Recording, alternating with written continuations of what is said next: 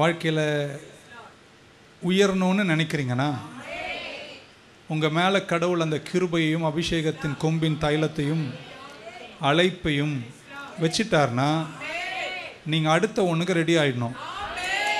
என்னன்னா இப்போ ஆமீன் வராது சவால்களுக்கு. The moment anointing comes on you, the next step for elevation என்னன்னா challenges. ஒரு கோலியாத்தை கடவுள் அனுமதிக்கிறார். நிறைய விஷயங்கள் இதில் ஆழமாய் கிடக்கின்றன. ஸோ முன்னேற விரும்புகின்ற விசுவாச தன்மையுள்ளவர்களோடு நான் பேசும் வார்த்தைகளை கூர்ந்து கவனம். ஸோ எப்படி இந்த சேலஞ்சஸை ஃபேஸ் பண்ண என்று சில வாழ்க்கை பாடங்கள் உங்களுக்கு சொல்லிக் கொடுத்து நான் கடந்து போக விரும்புகிறேன். The moment you are anointed, significant challenges நம்ம அட்ராக்ட் பண்ணுவோம்.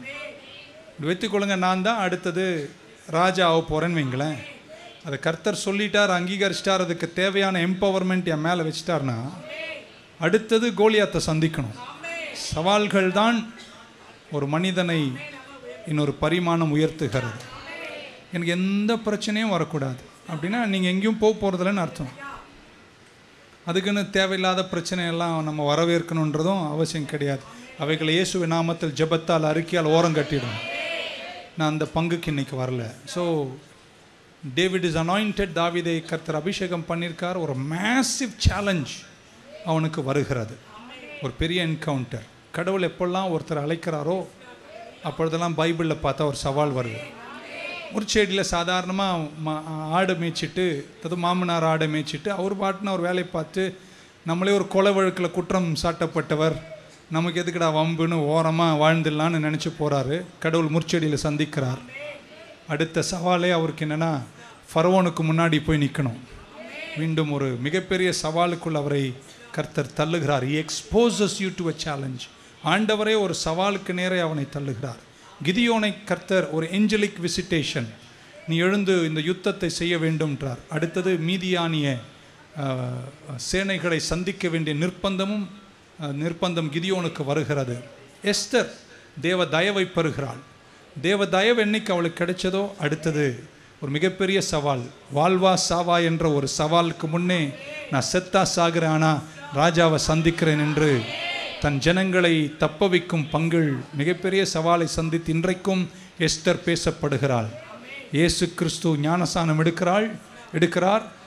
பிதாவானவர் வானத்திலிருந்து என் நேசகுமாரன் என்று முழங்க பரிசுத்தாவி புறாவை போல் இறங்கினார். உலகமே கேட்டது, அண்ட சராச்சரம் கேட்கிறது, this is my beloved Sun.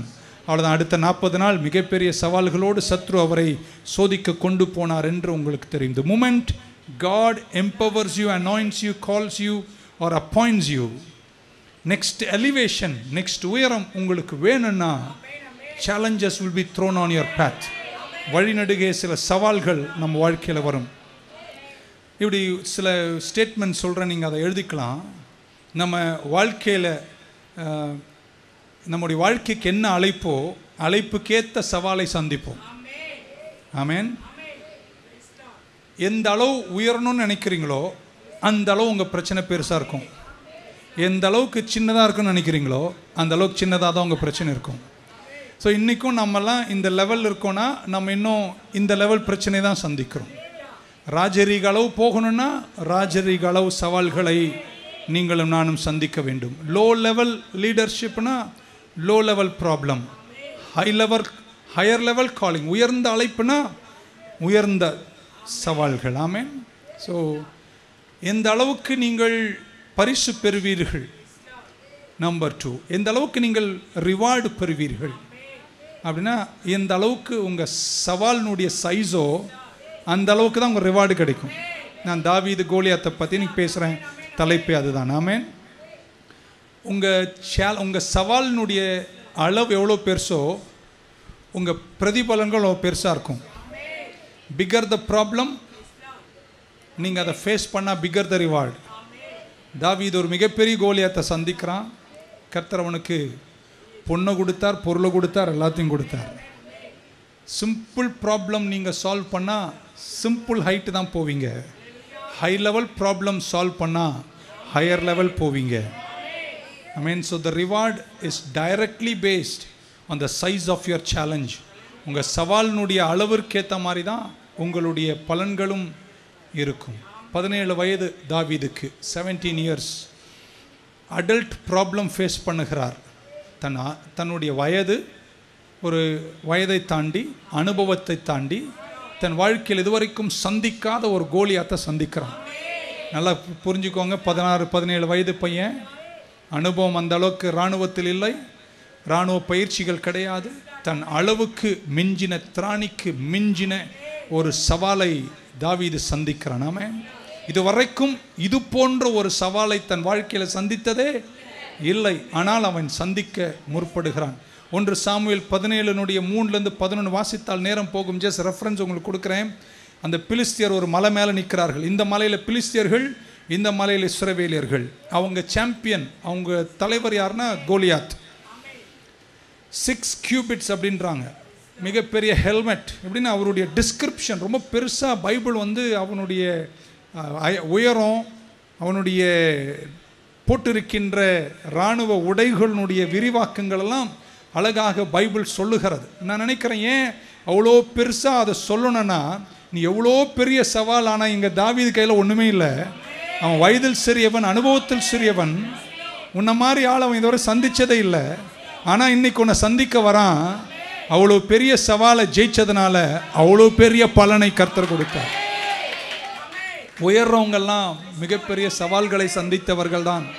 சவால்களை சந்திக்காதவர் எவரும் உயர்ந்த வரலாறும் கிடையாது.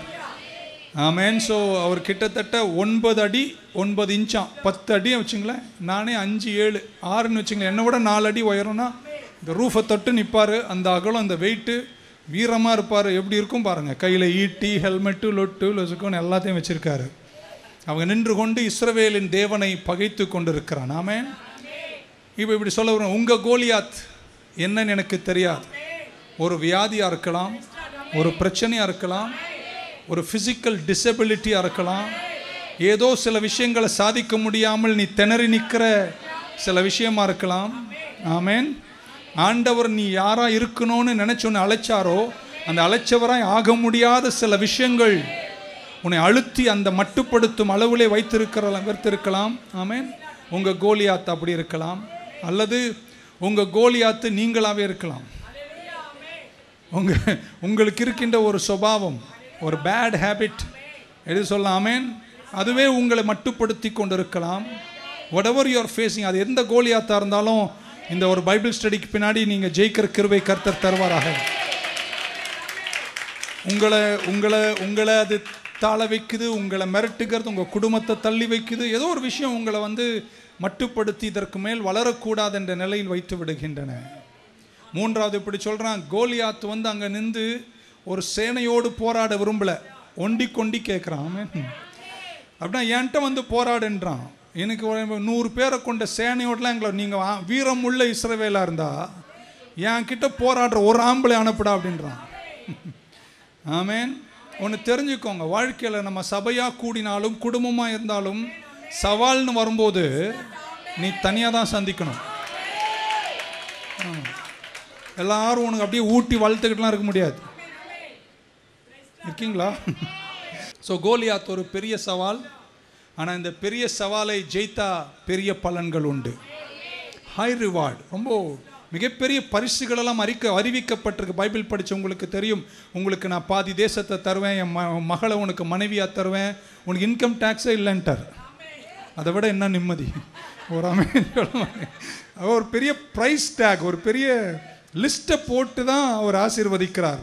ஸோ கோலியாத் வந்து எப்படின்னா கடவுளால் உருவாக்கப்பட்ட சவால். வாழ்க்கையில் பல துன்பங்கள், கஷ்டங்கள், சவால்கள் உண்டான சில சவால்கள் கடவுள் உனக்காகவே டிசைன் பண்ணியிருக்கிறார். அபிஷேகம் பண்ணப்பட்டு உயர்வுக்கு அழைக்கப்பட்டவர்களுக்கு அந்த சவாலை வேறு யாரும் சந்திக்க முடியாது, நீங்கள் தான் சந்திக்கணும். ஆமென். உங்களுக்கு யோசிக்க முடியாத, உங்கள் அறிவுக்கும் திராணிக்கும் பலத்துக்கும் மிஞ்சின ஒரு சவால் உங்கள் வாழ்க்கையில் வந்து நிற்குதுன்னா நீங்கள் இப்படி நினச்சிக்கலாம், கர்த்தர் என்னை பற்றி நினைக்கிறார். நேரம் ஆப்போசிட்டாக நினைப்போம், கர்த்தர் என்னை மறந்துட்டாரோ, என்னை கைவிட்டாரோ, அதனால தான் எனக்கு இவ்வளோ பெரிய கோலியாத் வந்து நிற்கிறானோ, ஏன் என்னை மறந்தீர் அப்படின்னு பாட்டு பாட தோணிக்கிறோம். ஆனால் நிஜம் என்னன்னா, பெரிய சவால் வந்து நிற்குதுன்னா கடவுள் உன்னை நினைக்கிறாருன்னு அர்த்தம். ஏன்னா உன்னை நெக்ஸ்ட் லெவல் கொண்டு போகிறதுக்கு இந்த சவால் மூடிய வழியாக தான் நீ போகணுமே தவிர வர வழி கிடையாது. ஆமென். ஸோ கோலியாத்து அங்கே நிற்கிறான். ஸோ நிறைய நேரங்களில் நம்முடைய வாழ்க்கையில் சில சவால்கள் வரும்போது நம்ம பிசாசு ஓட்டிக்கிட்டு இருக்கோம். அவன் அங்கே வெளியே நின்று வாயாட்சிக்கிறான், நான் இல்லை அப்படின்னு. சில சவால்கள் காட் டிசைன்டு சேலஞ்ச். அவைகளை நீங்கள் என்னைக்கு ஜெயிக்கிறீங்க அன்றைக்கி தான் அந்த ரிவார்டு. ஆமென். சில சவால்கள் ஜெபத்தால் முடியும், சில சவால்கள் உபவாசத்தால் போயிடும், சில சவால்கள் விசுவாச அறிக்கையால் முடியும், சில சவால்கள் நீ இறங்கி போராடினா தான் முடியும். It necessitates an action from you. You have to take an action. அப்போ தான் உன்னுடைய ப்ரொமோஷன் இருக்குது.